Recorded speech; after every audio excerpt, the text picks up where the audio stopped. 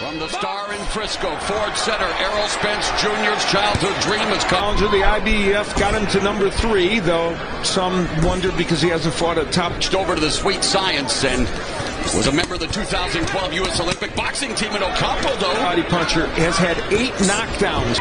Spence has 7 first-round knockouts, but Ocampo. And you have that self-belief, even if it's bliss. You don't. I like the attitude he came out with. Less than 30 seconds left. So far, Carlos Ocampo saying, I'm not going to go quietly into the good night.